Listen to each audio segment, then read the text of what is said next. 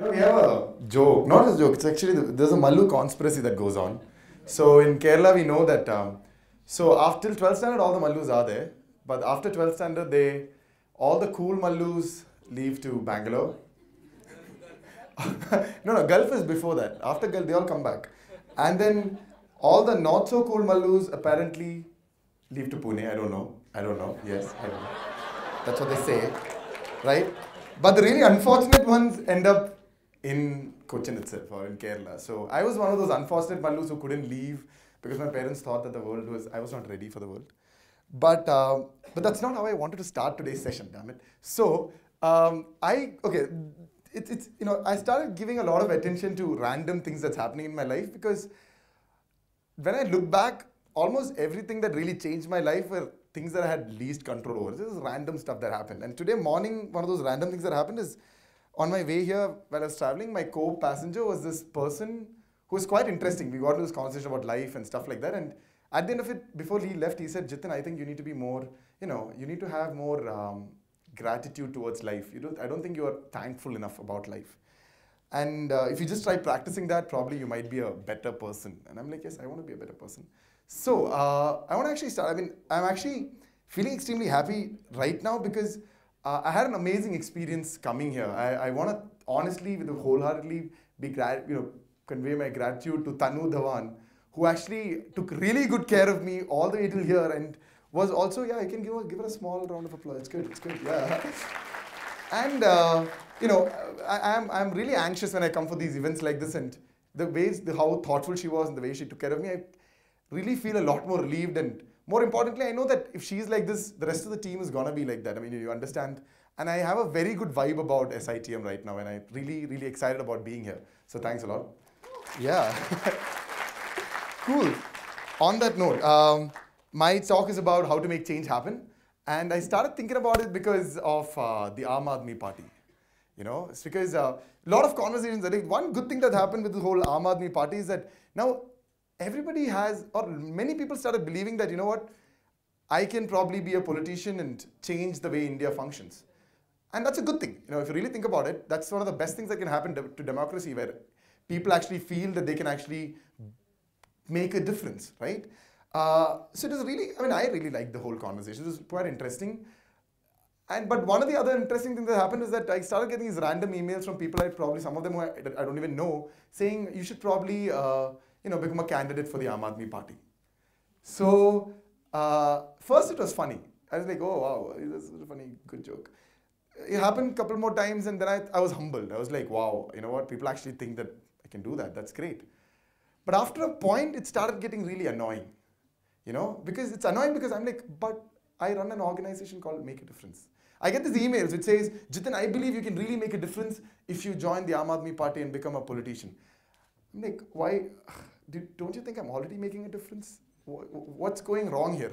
And it actually really affected me. I'm like, Lord, there are a lot of people out there who know me well, who think that I need to be a politician to make a difference. And after a while, I started thinking, if that's what I need to do, if what I need to do is to become a politician, see, at the end of the day, I want to make a difference. I want to change some things which I feel is unfair. And if what it takes is to become a politician, probably I should do that. So see, as you can see, I already started dressing like one. So it's step one, my question. But I thought about it. I had a conversation with my mentor about it. I was slightly depressed about the whole incident. And then it struck me, or it did not strike me.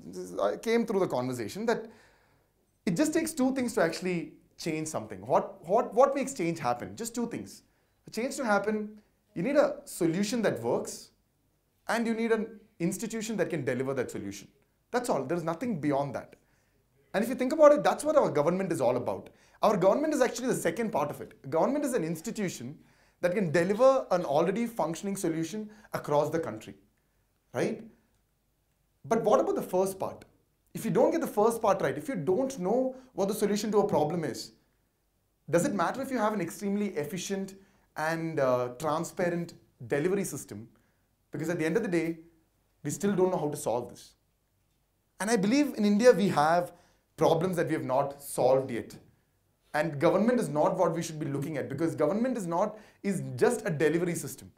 What we need are solutions. And I work with children, vulnerable children. And for us, Vulnerable children are those children who are not safe in their own homes. That's the best way to put it. These are children who are on the streets, who have been trafficked, who are engaged in child labor, or children whose parents are no longer capable of taking care of them.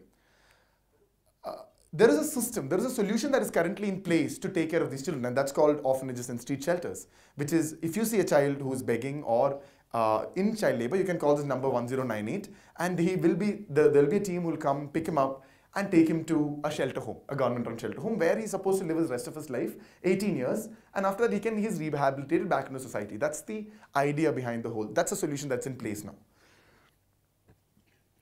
Part of my job, one of the things that I had to do was to rescue children from the street, which basically means, you've seen women begging with children. The children are really small. And one of the things was to take the child and the mother, separate them and, rescue them. That was the activity.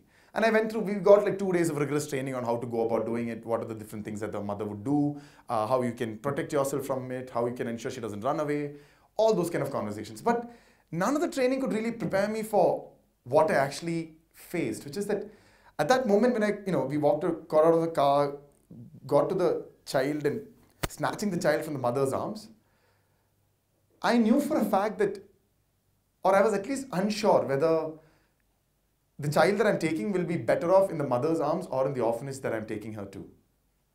Because today, unfortunately, most of the children, we don't have concrete numbers, that's the one sad part, but trust me when I say, most children who go to a shelter home are having more problems when they leave the shelter home because of the 15 to 16 years of institutionalization that they go through.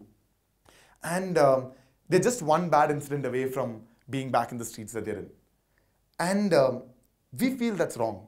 We feel that that is not a workable solution. And a society should be judged by the way it treats its most vulnerable. And we're not doing a good job the way we are treating our vulnerable. So this is the conversation that, so how did we go about doing it? That could be just a quick way to put it. So what is the one thing that a child in a shelter home does not have that we have? It is not food, it's not clothing. We actually did a research. One of our researches was to talk to people above the age of 35 who were once in a shelter home and ask them, what is the one thing that they miss the most? What affected them the most? And it was not that we didn't have, good food or we had torn clothes.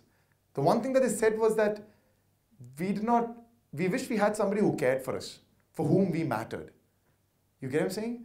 And if you really think about it, family has a profound impact on us. The thing is that it's one of those things which is so omnipresent that you don't know how much impact that they have on us. For example, like something as small as resilience and adaptiveness as a child. When you're young, when something small, something bad happens to you, you have somebody to run to and talk to about it. Probably your mother or father, they're not able to do anything about it, but having a lap, having a shoulder to just talk about it is very important. And that builds resilience. What is resilience? That something bad happens to you, you know that things will improve, so you'll bounce back. But what if something bad happens to you and it did not bounce back when you were young? Things never improved. What happens is that after a while, it just takes a very small incident to completely break you down. And many of our children have this challenge, because I remember this one incident distinctly where I went to a shelter home and a couple of kids were fighting and one kid got a little hurt, ran away. I thought he's going to run to some shelter authority. I just followed him. But what I saw is that he had gone to the dormitory, sat in a corner with his head between his legs and was crying by himself. And I felt that was wrong. No child at that age, he'll be probably 4 to 5 years of age, deserves to have to deal with such small problems by himself, right? And that's resilience. That's just one part of what family. Somebody who's been in a good family, all of us are actually resilient. We're here today. When something bad happens, we're able to survive it because we had a family to support us. There are other things like exposure. Children in shelter homes don't get to leave the shelter home much. They spend a lot of time in the four walls, and hence the whole Shawshank Redemption kind of thing, which is that when they leave, it becomes a cultural shock to a great extent. Another area is education, right? Education support. None of my kids really. Education, 95% of children do not finish 12th standard in a government shelter home, right? And a lot of people believe that's because, they are from that kind of a background, their brains are not so developed. It's not that, that's not the case. It's just that We lived our entire life where education was everything. Our parents constantly told us, okay, you want that cycle? Get 90%. Right? Or anything and everything you want in life, education was the only way. That is what was taught to us. That to achieve anything in the world, all you have to do is study hard and everything is possible. That is not happening in our shelter home. I mean, think about it, right? We grew up in an environment where there were 2 caregivers for every child. They're growing up in, and trust me, I mean, at least in my case, my parents did not have an easy time just handling just me. So think about a shelter home where for every 40 children, there's a maximum of 3 caregivers to look after them.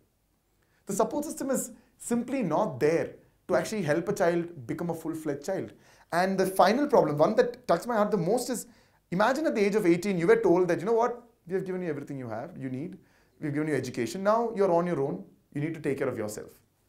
How many of us would have been sitting here? I'll guarantee you, 95% of the people in this audience wouldn't be sitting here if you had to earn your living and study at the same time at the age of 18 for the rest of your life. And if something happens to you, like you fall sick for 10 days, you're literally out in the streets. These are the challenges that children in shelter homes face, and that's the problem. That's a problem. And what could be the solution for this, right? And we've been discussing a lot of different things, but finally, MAD, we have a solution. The solution that we have is that for every orphanage that has got 200 people living in it, 200 children living in it, there are 20,000 people living around it. If we can activate just 2 to 4% of that population to genuinely care for the children, not like don't get them excited. There will be people in that community who genuinely care for children and want to do something about it.